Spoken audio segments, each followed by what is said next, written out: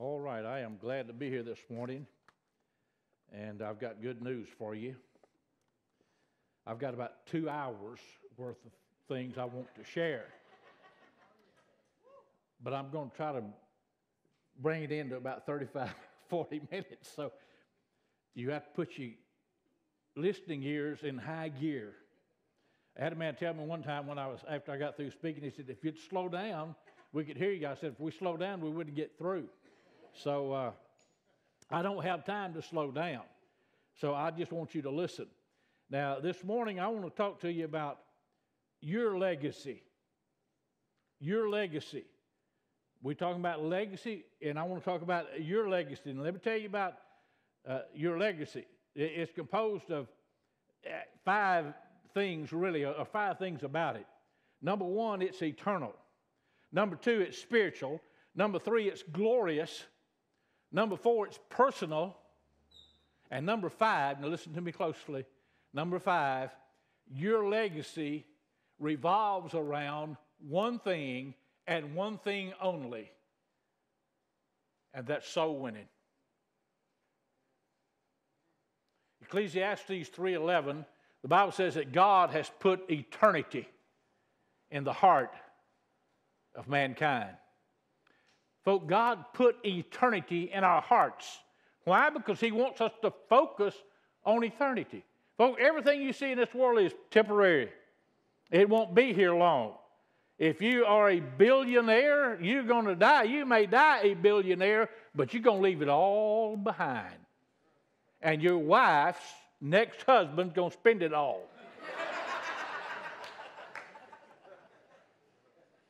Everything on this world. The glory of man, the Bible says, it's like the flower.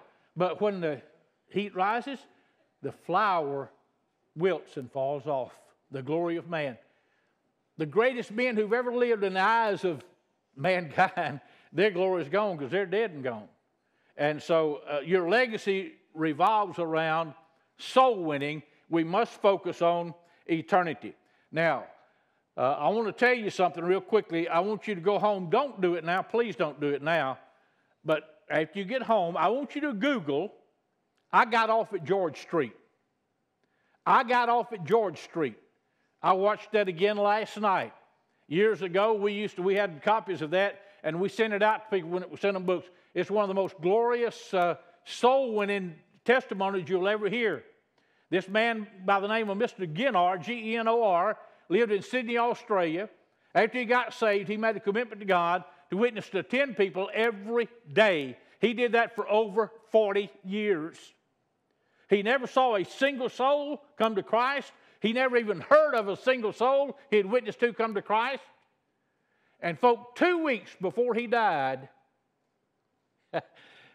he heard a wonderful, wonderful story of the effect of his witnessing for 40 years to 10 people a day. That's about 150,000 people. And never saw a single person come to Christ. Please go home and Google, I got off at George Street. It'll really bless your heart. It's about an 8-minute video, and you'll be blessed. And I don't have time to share it this morning, or I probably would.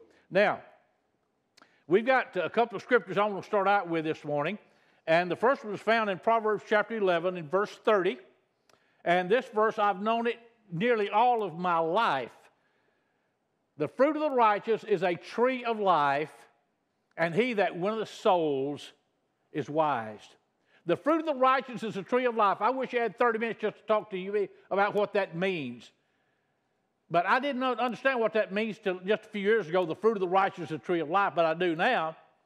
I always focus on he that winneth souls is wise.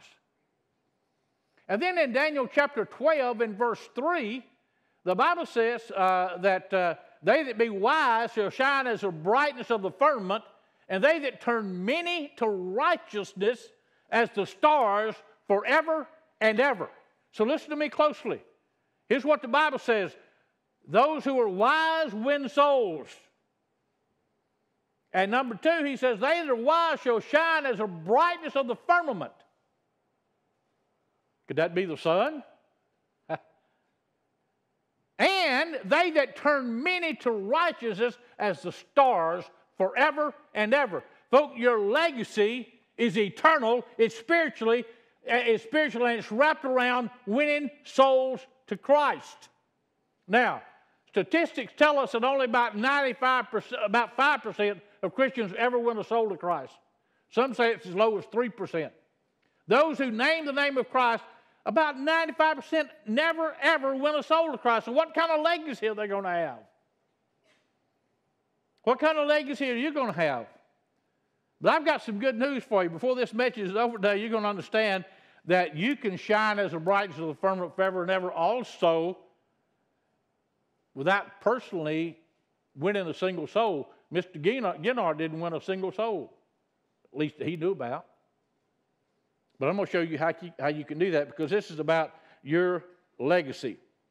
Now, I want to tell you a little bit about my story, because I couldn't share with you what I'm going to share about our ministry without sharing my story. When God saved me, I was, and I still am, I was very shy. I've already told you this. I probably wouldn't even be married today if Sue hadn't shaken me down and caught me, and because I couldn't even ask a girl for a date. I was just too shy. I just was. And that was just my personality. And so telling people about Jesus, it just was difficult.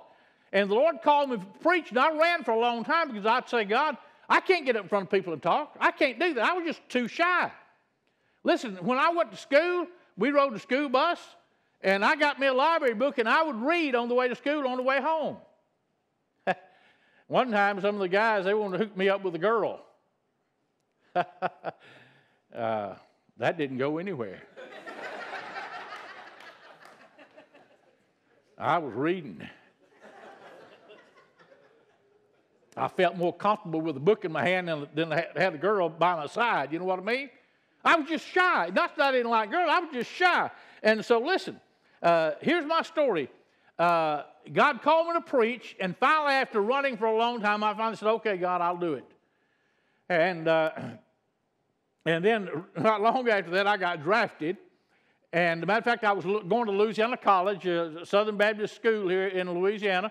And I got drafted in the midst of all of that and ended up going to Vietnam. But anyway, I grew up in church, made a profession of faith when I was 10 years old, and went to church every Sunday. I was just regular until God called me to preach, and I quit going to church so I'd have an excuse, you know. I got me a job working on Sunday so I'd have an excuse not going to church, because I didn't want God dealing with me. And finally I said, God, I'll do it. I went to church the next Sunday, and I told my pastor, I said, God called me to preach. He said, Lee, why don't you go home and pray about that? Because it's been a while since I'd been in church. I was running from the Lord, you know what I mean? So anyway, I got down into Key West, and Sue and I got into a church down there that was a soul-winning church. I had buddies in, you know, Key West, a military town. We had some of all kinds down there, and I had some buddies, especially one that was a Air Force guy. He was bringing people to church every Sunday. He won to Christ that week. And boy, my heart just began to yearn to win souls. And I'd go out soul winning with some of the guys, and I never said anything. I can remember going and standing on the porch, and as somebody else would be talking to the person there, and my knees would be knocking. I mean, I can remember that. I was just too scared to say a word about anything about Jesus. I was just shy. Matter of fact, I went and talked to the pastor. I said, I'm not sure I'm saved because I wasn't winning souls. He felt sure I was saved. But anyway, we had a book salesman come into the house on a Sunday afternoon at 2 o'clock. I had never won a soul. I prayed all afternoon before he came. I told Sue, I said, don't even cook lunch for me. I'm going to fast and pray, and I want to witness this guy. I never had witnessed anybody before. And he came, he knocked on the door, opened the door, and folk, listen to me close. Here's a guy, had long hair down to his shoulders, had great old big blue sunglasses on. And when I saw that, my heart just sunk. And I silently said to God, God, why did you send me a hippie for the first person to witness to? He came in and shared his book thing, and we didn't have money to buy any books, but I didn't say anything about Jesus. I just couldn't get anything out. The sun was shining, a beautiful day, and all of a sudden, through the window, you see it started raining. Sun shining, it's raining. So he stays a little longer. God was giving me another opportunity. And folk, I couldn't tell you to this day what I said, but when I got through talking to him about Jesus, big old tears running down his face. He prayed and asked the Lord to save him, and I've never been the same since. After that, I started going down on Duval Street Main Street, downtown Key West, and I'd witness to people, just stop strangers and tell them about Jesus. One night I was down there witnessing to people, and a young man came along. I'm 20 years old at the time. I'm in pretty good shape. I had just got out of basic training a few months before, a few weeks before, and I was in pretty good shape. And this young guy comes along. He was probably 2 or 3 years older than me. He was a shrimper. I get to talk to him about the Lord, and all of a sudden he takes off and runs away from me. I guess he just got under conviction. Well, I didn't have any better sense. I just took off after him. I chased him down and caught him. And I kept telling him about Jesus. He prayed and asked the Lord to save him. Came to church with him the next Sunday, got baptized. I won a black soldier to the Lord down there. And I took Sunday to church with him the next Sunday. He came down the aisle and told Brother Wright, he'd gotten saved, wanted to get baptized. And when after that happened, I'm getting to thinking, I've never seen a black person in this church before. But we're talking about 1969. Things were different back there than it is now. You understand what I'm saying? So later I went to the pastor. I said, Brother Wright, I said, I wasn't this guy. The Lord had to make me a difference if he was black or not. And he came and wanted to get baptized. I said, did I mess up? He said, Lee, if you win somebody that's purple polka dotted, just bring them on. I didn't know any difference, folks. People are people. I wanted to see them get saved. But God changed my life in Key West, Florida to become a soul winner. Well, let's just fast forward a little bit. And I got here to Westlake, pastor in Westwood Baptist Church, and we had a guy there named Paul. He got saved while I was there. He had a twin sister named Betty. And Paul said, Brother Lee, would you help me pray for Betty? And so every morning at 5 o'clock, we met at our little prayer chapel there at Westwood, and we prayed for an hour for Betty and her family. We did that every working day, Monday through Friday, for a long, long time. 5 to 6, we prayed for Betty. Well, nothing seemed to be happening. Now, folks, Betty did get saved. Now, she died a while back, and I preached at her funeral, but she did get saved. But I began to pray and say, God, I know prayer is the key to winning people, but something's not working here. Show me how to do this. And God began to reveal to me the principles in the yellow book and show me how to pray for the lost. Well, a lot of people, they read the first sentence in the book, says if we don't pray for lost people, they won't get saved. And I've had more people ask me about that than everything else put together. But I want you to understand, folks, this is a truth you need to understand. So I'm going to read you 4 quotes this morning. I've got 2 pages, but I'm not going to read but 4 quotes. But I want you to hear that other people have said the same things. Charles Spurgeon, known as the Prince of Preachers, he said, if sinners be damned, at least let them leap to hell over our bodies.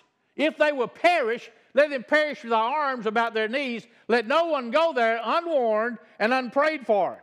And then he says, whether we like it or not, asking is the law of the kingdom. He said, if you may have everything by asking and nothing without asking, I beg you to see how vital prayer is. Folks, if we don't pray for lost people, we're not going to get saved. Anybody ever heard Charles Stanley? Here's what Charles Stanley said. He said, we have only one weapon. It is not preaching, teaching, singing, or organizing. It is the Word of God brought against Satan's lies through prayer. Listen to this. If we don't pray, we serve no purpose in God's framework of eternity. John Wesley, founder of the Methodist Church, he said, God does nothing but an answer to prayer. And even those who have been saved without praying for it themselves, which is exceedingly rare, were not without the prayers of others. Listen to Andrew Murray. Andrew Murray said, oh, when will Christians learn the great truth that what God in heaven desires to do requires prayer on earth as its indispensable condition? As we realize this, we shall see that intercession is the chief element in the conversion of souls. All of our efforts are vain without the power of the Holy Spirit given in answer to prayer. Folks, if we don't pray for lost people, they're not going to be saved. So anyway, God led me to write this book, and when I read it, when I was writing it, several miracles happened in the writing of it. I don't have time to tell you about that this morning, but God began to speak to me, and He said, I want this book in the hands of millions of people. Well, folks, it took me months and months to get to the place where I could believe that, because I'm saying to God, if this was Adrian Rogers or Charles Stanley or Billy Graham, I can understand how to get in the hands of millions of people, but nobody knows my name. How are we going to get in the hands of millions of people? Well, I was leaving God out of the equation, you understand? You and God is a majority. Me and God is a majority. And now we've had over 1 million of those books printed. It's printed in at least 33 languages. I don't remember how, I don't know how many for sure. We got about 30-something on the table out there. Go by and look at them after you, when you leave here today. It tells you the name of the language and the country it's from and how many millions of people speak that language. And we've got a couple of them, Mandarin and German. It's been translated, and they can download off the internet, but we hadn't had hard copies printed yet. At least we haven't. Somebody may have printed some that we don't know about, but you know, we hadn't had them printed. And anyway, God began to speak to me. So let me tell you the value of rhema today. A rhema is a word that God speaks to you. Matthew 4:4, the Lord says, man should not live by bread alone, but by every word, and the word there is rhema, that proceeds out of the mouth of God. Now, there's two words in the New Testament for word. One is rhema, and the other is logos. The logos is the written book. The rhema is the spoken word, the word that God speaks to you. So I want to share with you some rhemas that God gave me and some rhemas that God has given to other people that shared with me concerning this ministry. In July of 2001, this has been over 21 years ago, during an all-night prayer meeting with me and some other pastors, we were over in Lake Charles at one of their churches. God spoke to me about midnight, and he said, I've released the harvest into your hands. I didn't know what he was talking about. I thought he was talking about revival coming to Calcasieu Parish. That's what we were meeting and praying about, revival coming to Calcasieu Parish. But later I come to realize that's what he was talking about, the yellow book, the principles in the yellow book. I've released the harvest into your hands. And I wish I had time this morning just to tell you a bunch of stories. I don't have time to tell you many, but I want to tell you some. But right now we're talking about rhemas. I was in I believe it was in Evansville, Indiana. I was sharing this to many years ago. And a guy came up to me after I got through, and he said, Lee, when you stood up and started speaking, he said, I had a vision of you as God's shepherd. He said, there were so many sheep around you and following you, you couldn't even see the ground. I was in Huntington, West Virginia at a large Church of God in October of 2010. And I was sharing this material. I was there for 2 nights. Several pastors had come together from the tri-state area, West Virginia, Ohio, and Kentucky. They all come together right there around Huntington. And so several pastors had come together to pray for revival for the tri-state area. And this pastor had heard me speak in another church, and he wanted me to come and share the material, so I was there for 2 nights. I shared the first night, and then came back for the second night, and this guy comes up to me, and I never met him before. I didn't know who he was. And he said, Lee, after you shared last night, he said, I prayed and said, Lord, how many souls does he have to his credit through the yellow book? And he said, the Lord said 2 million. He said, I didn't want to tell you that until I prayed some more. He said, I went home and prayed some more. He said, this time God said 2 million and counting. And I said, well, would you mind coming up here and share that with some of these pastors? There were several pastors standing around the altar. As he came up and shared with them the same thing, he went back and sat down. And one of the pastors said, Lee, this guy's a prophet, said he's very accurate. When he tells you something, it's true. God reveals things to him. So he told me we'd had 2 million saved. Well, I was there 13 months later in the same church doing another meeting. And this guy, Gary, that wasn't his church, but I let him know I was going to be there. He came.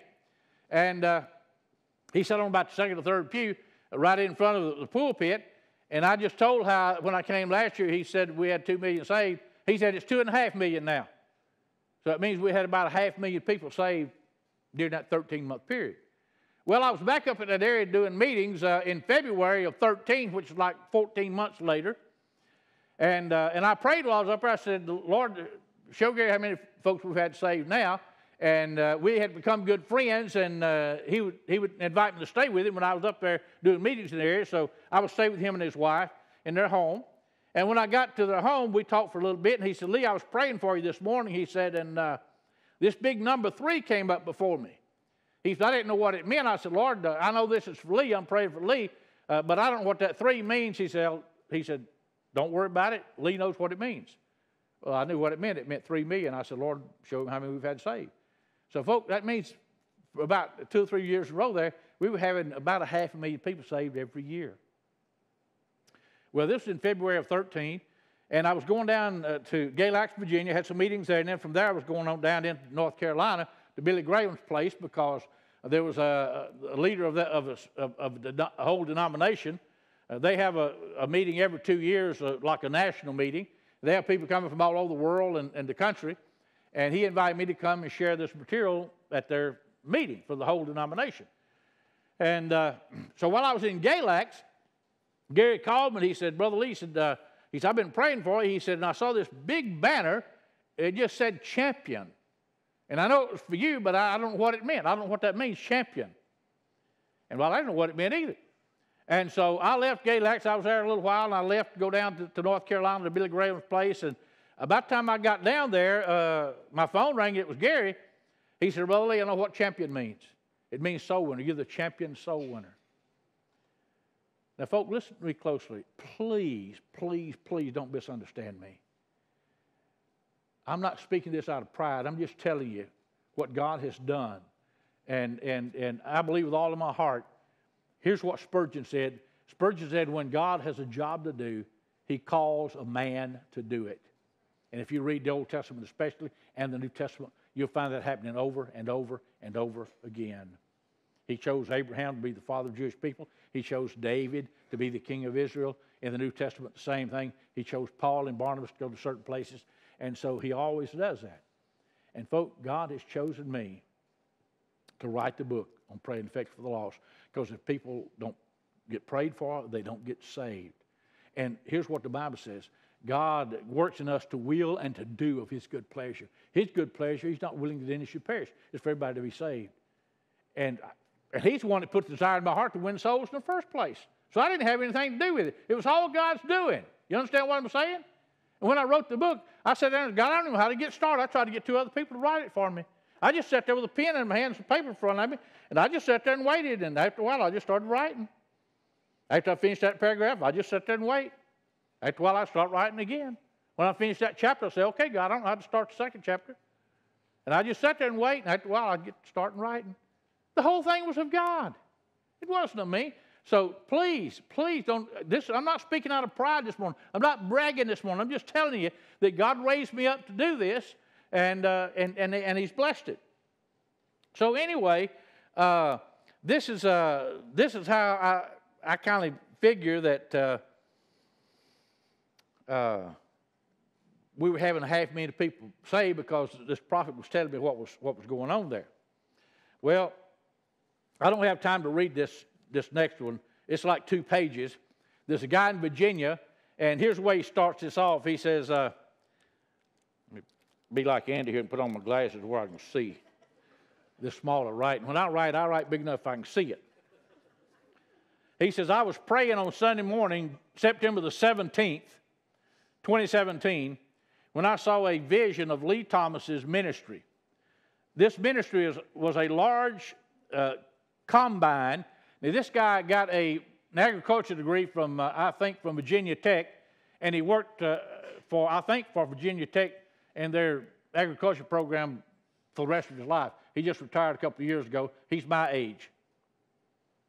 And so he knows all about harvesting and farming. He said Lee's ministry was like a large combine busy harvesting wheat in a field that stretched to the horizon. This combine was filling large trucks with wheat, and there was a long line of trucks waiting to be filled. These trucks were transporting the harvest of PEL Ministries from the fields of the world to the Heavenly Father. Now listen to this. I'm just reading 2 paragraphs here. He said, each grain of wheat represents someone's soul. If you assume that 1 pound of wheat consists of approximately 14,000 seeds, he knows all this because he's an agriculture expert, and multiply that by 60 pounds in a bushel, 1 bushel of wheat contains 840,000 souls or seeds. Wheat yields vary from field to field and year to year, but a good wheat yield in this area is 80 bushels per acre. So 80 bushels per acre multiplied by 840,000 seeds per bushel equals 67,200,000 seeds per acre. If you drive 1 mile, harvesting a 35-foot wide swath with this combine, you have harvested 4.24 acres, or 284,928,000 seeds. And the fields stretch as far as you see. Drive, brother, drive.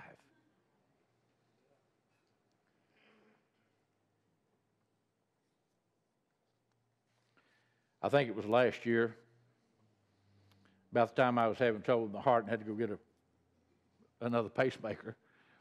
I was up here at the Monday night prayer meeting, and Eric prayed over me. And folks, here's what he said. He said, the Lord has revealed that for the next decade, you're going to have a double harvest. Eric Stevens, one of our own, not somebody you don't know. A double harvest for the next decade.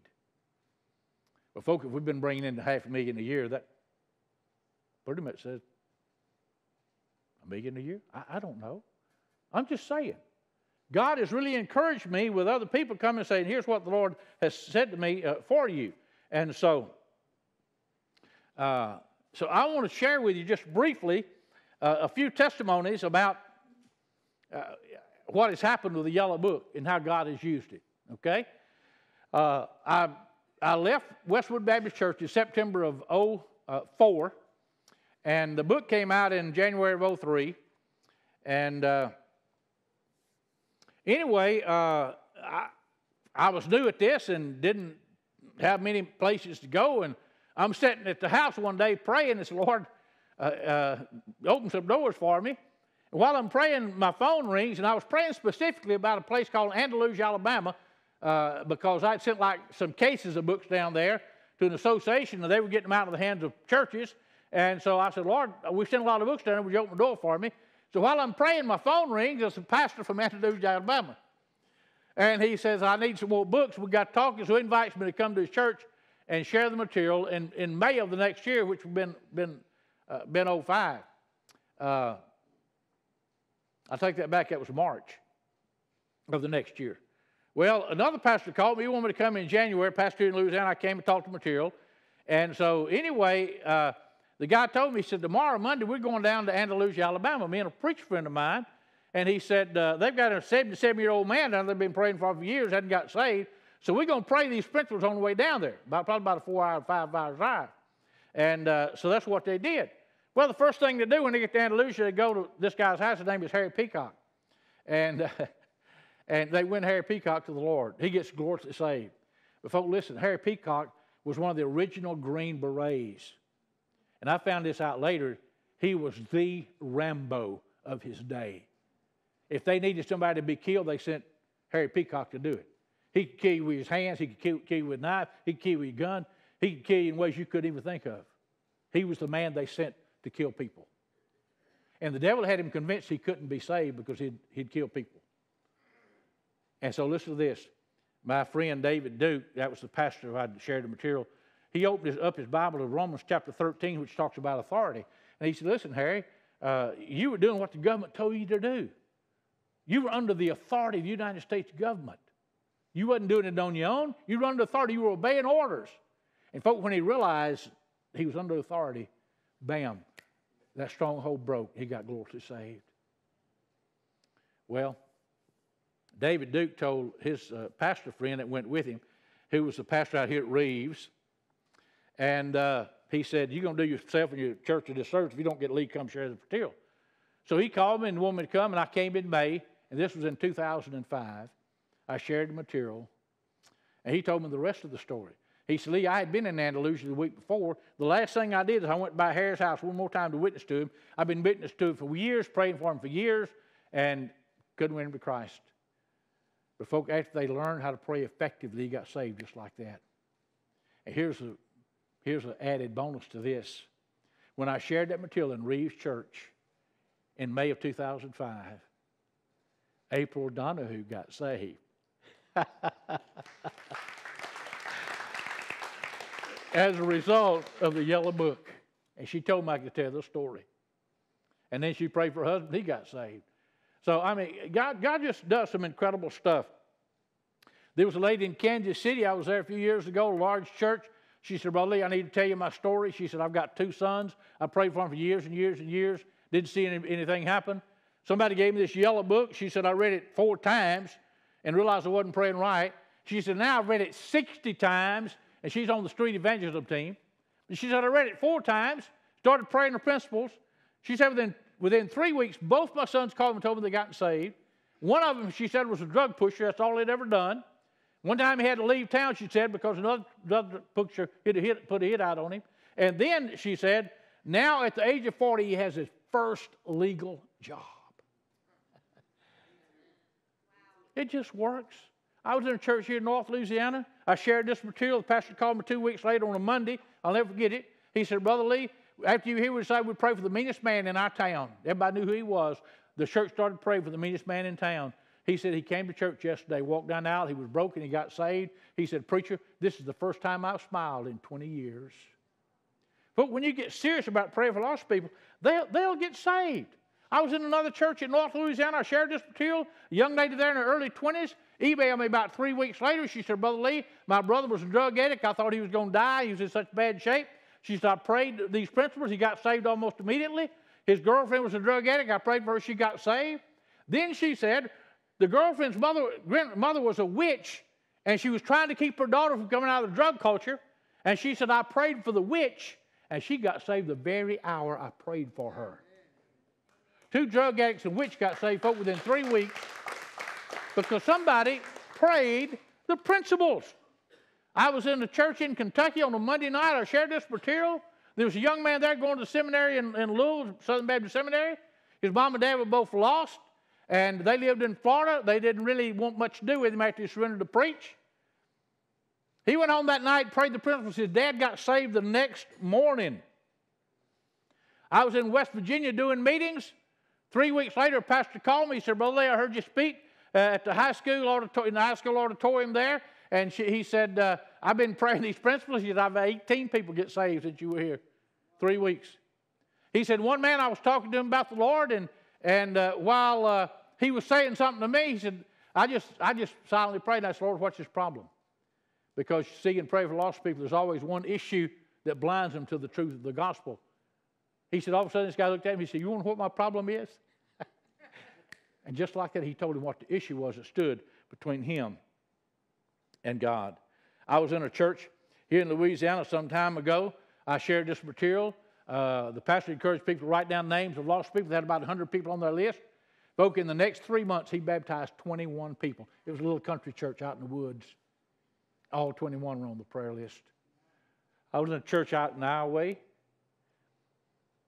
a few years ago, several years ago now. I shared this material. There was a lady there, 56 years old. She told her daughter one day, she heard me share this material, and she told her daughter one day, she said, when I die, I want you to have an altar call at my funeral. She's 56 years old. But every Sunday she'd stand up in the church, a little small church, probably wouldn't hold as many people as in this one side right here.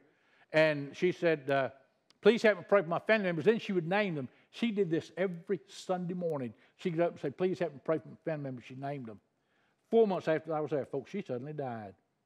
The daughter told the pastor she wanted to have an altar call at her funeral. He preached a funeral in a funeral home in Jennings, Louisiana, gave an altar call, and folks, 18 of her family members got up out of their seat, came down front, prayed to receive Christ as Lord and Savior. And folks, it just goes on and on and on. Real quickly, the Great Commission, Matthew 28, 18 and 19. Here's what he says. I'm going to just summarize it right quick.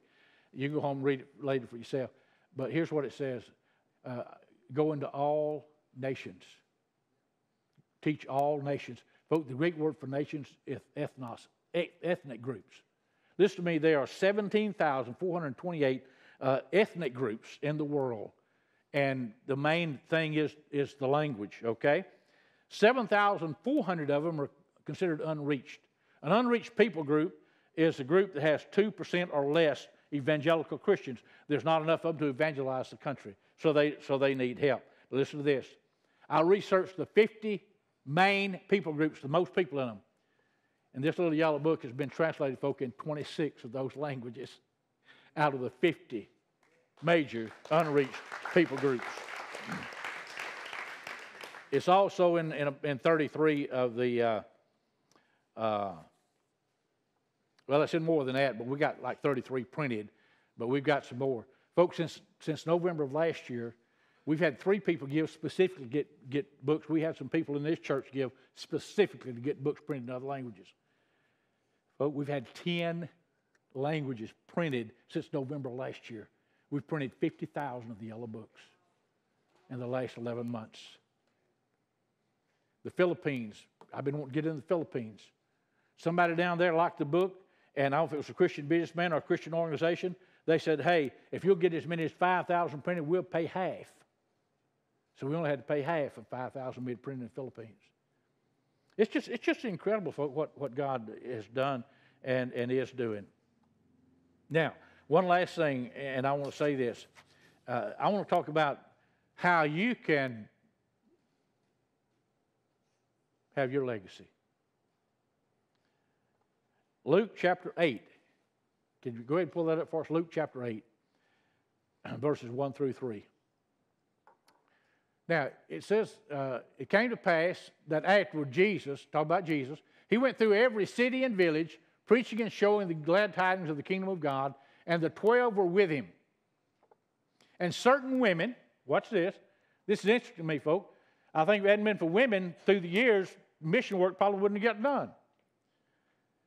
Certain women which had been healed of evil spirits and infirmities, Mary called Magdalene, out of whom went 7 devils, and Joanna, the wife of Chusa, Herod's steward, and Susanna, and many others ministered unto him of their substance. That means some of these well-known ladies, some of them well-to-do ladies, some of them have been saved through his ministry, and many others ministered to him with their substance. That means their finances, their money, what they had to live on. Many of them did it.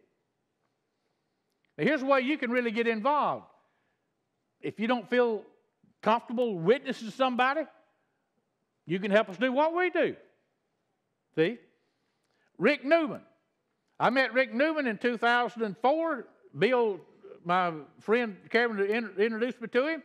And Bill had Rick had a business where he refurbished tractors and all kind of equipment, and didn't look like much of a business. At that time, he was sharing his office with one man that worked for him. He had like a portable divider. I went in and Bill told me, well, I got this to tell Rick your burden. Well, my burden was, God said, when I wrote the book, I want to hand to millions of people. And I just told him my burden. He pulled out his checkbook, wrote a check, slid it across the table to me, and it was a check for $20,000.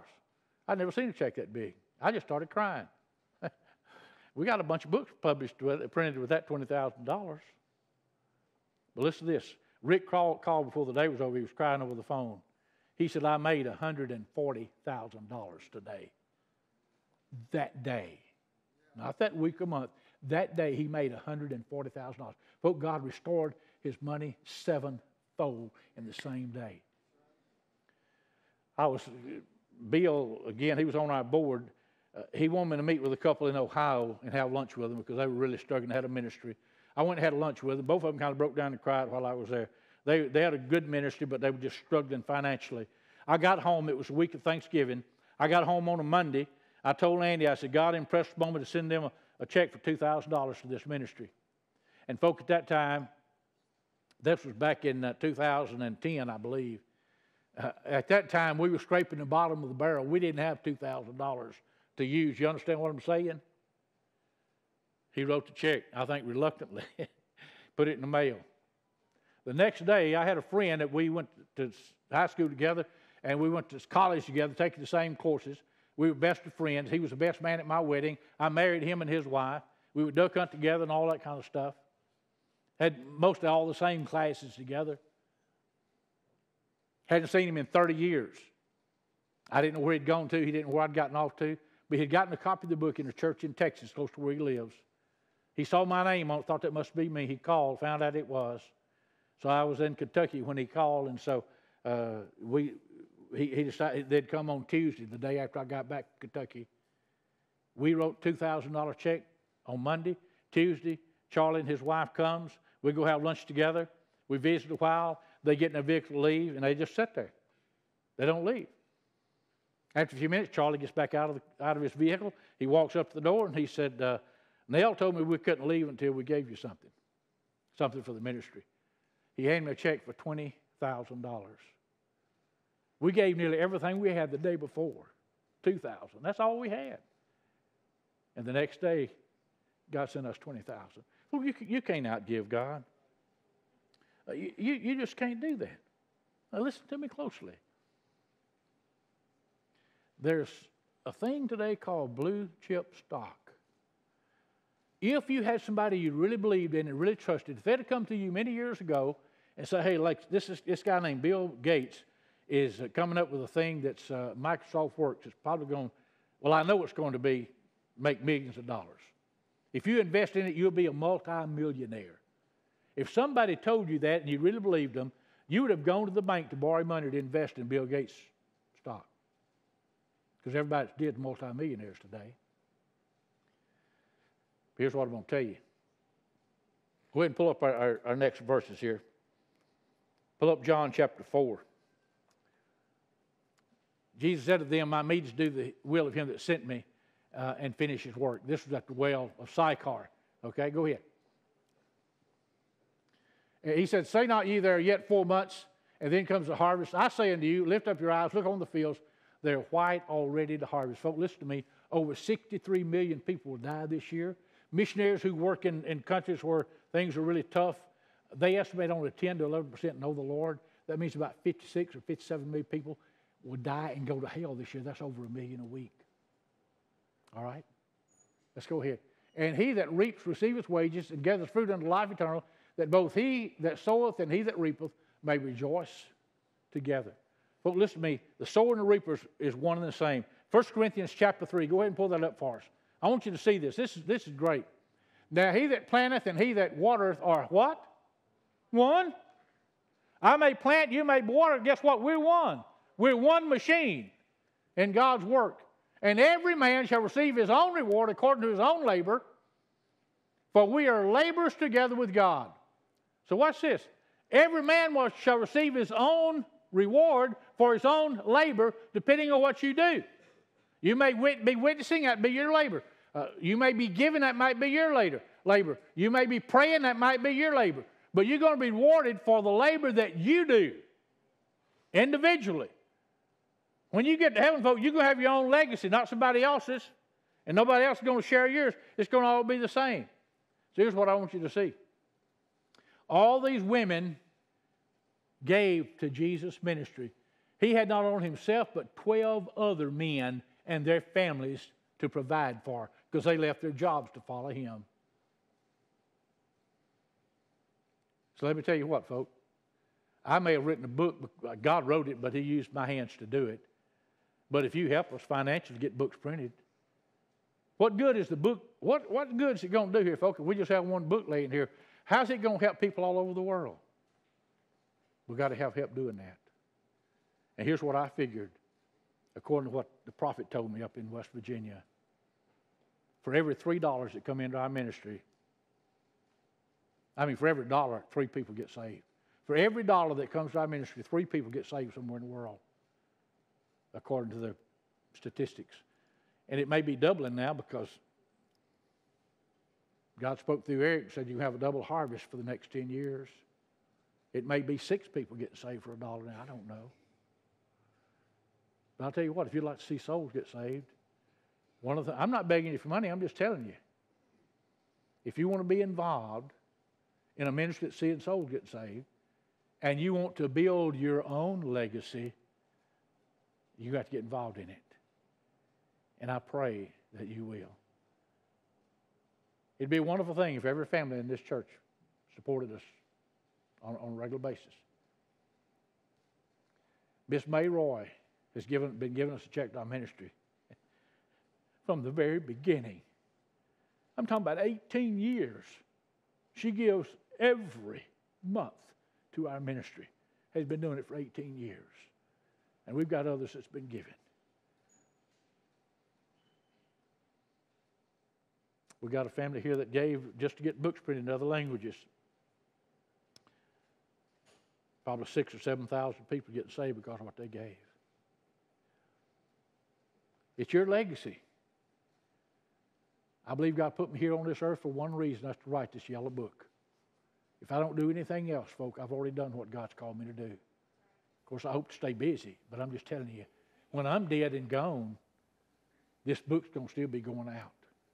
And I hope Andy takes over and makes sure the books get printed in every language we can. Folk, I'm praying for 100 million souls to be saved. And I believe it's going to happen. You want to join me? It's your legacy, not mine.